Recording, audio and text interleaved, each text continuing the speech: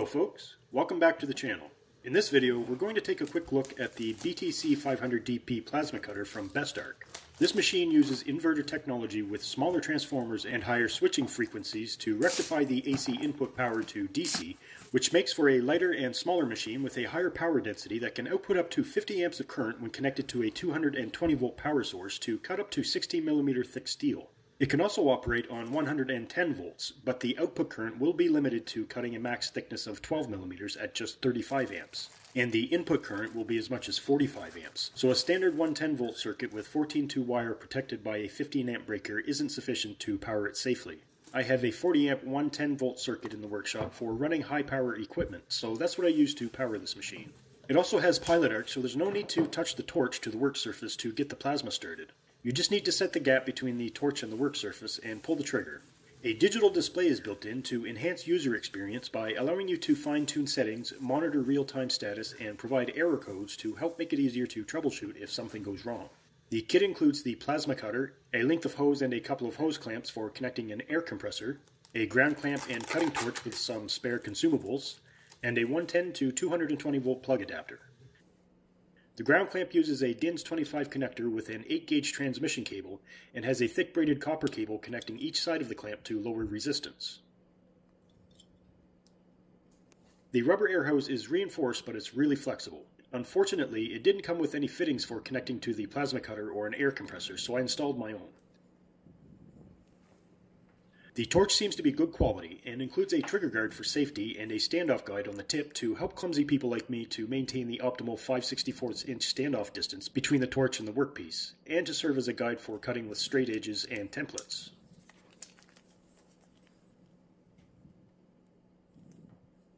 The 110 to 220 volt power adapter has thick 10 gauge wire to handle the extra current demand, but as mentioned earlier, a 40 amp circuit is needed to run this machine at full power on 110 volts. Something else that didn't come with the machine but should be installed on the airline is a desiccant air filter like this one, which I picked up at our local tool supply store for around $20. Any moisture in the air will affect the characteristics of the plasma, which in turn will affect performance and cut quality, as well as cause the consumables to wear out faster.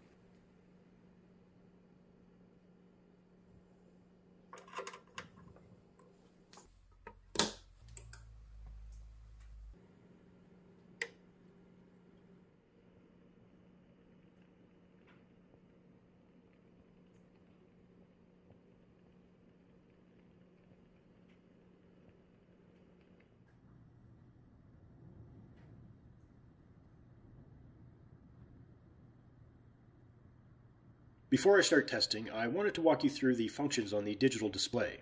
The output current can be adjusted with the dial on the right and ranges from 15 to 35 amps at 110 volts and 15 to 50 amps at 220 volts.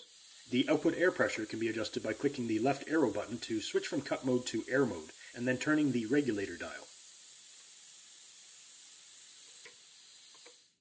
You can also change between 2-touch and 4-touch with the middle switch, with 2-touch meaning that you press and hold the trigger to start cutting, then release to stop cutting, and 4-touch meaning that you press and release the trigger to start cutting, then press and release again to stop.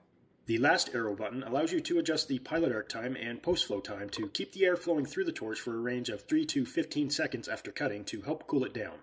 The first cut that I made was through a piece of 3mm thick wall square steel tubing, and the settings that I used were 20 amps at 38 psi. I did own another 60 amp machine before this one, and it's been a couple of years since I've used it. But I chose these numbers based on that limited experience because they're similar machines, so it should be a good starting point for gauging what this one can do and how to adjust the settings as I progress to cutting thicker material with it.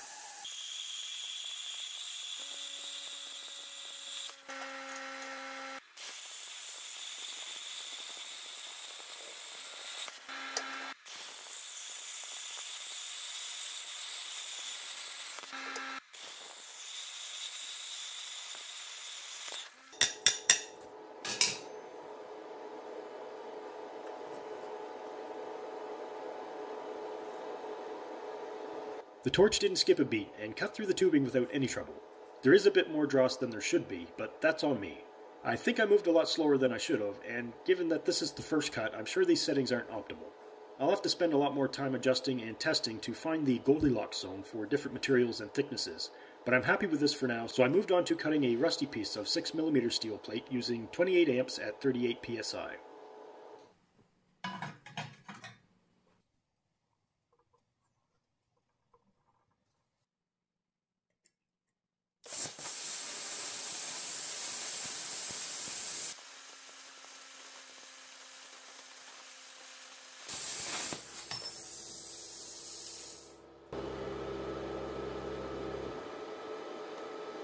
Again, the machine worked great.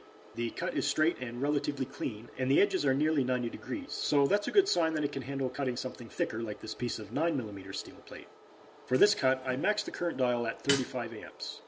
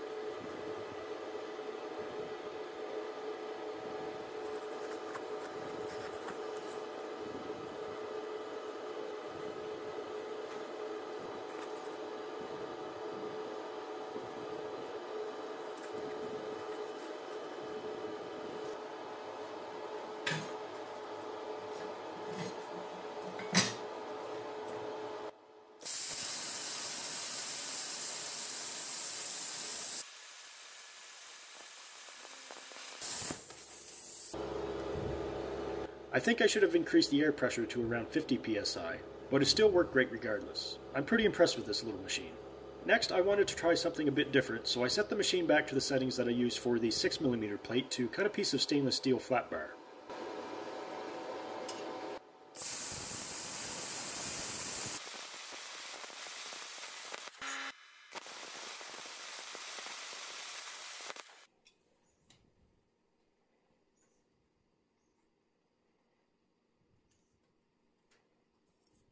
I've never cut stainless steel with a plasma cutter before, so I'm sure I definitely need to play around with the settings a bit more for a cleaner cut, but it can cut it nonetheless. What I was really curious about is whether or not it can cut something soft like aluminum. All I had was this 3mm thick sheet, so I set the current to the lowest level at 15 amps at 30 psi and tried that. It didn't quite make it through that pass, so I increased the current to 20 amps and the air pressure to 35 psi and tried again. This time it cut through, and the edge isn't the cleanest, but it's reasonably straight. Good enough for rough cutting parts, at least.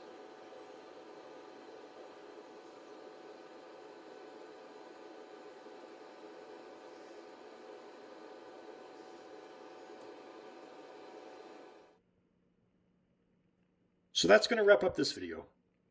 While this is definitely not a powerhouse, it does pack a good punch for its small size, and overall it worked really well. My only complaint is that the air regulator can spin around in the enclosure while you're making adjustments if the plastic nut that secures it comes loose. I think some sort of metal bracket to secure it to the enclosure would be ideal. But other than that, I think it's a nice little machine. Let me know what you think of it in the comments too. Thanks for watching and take care, folks.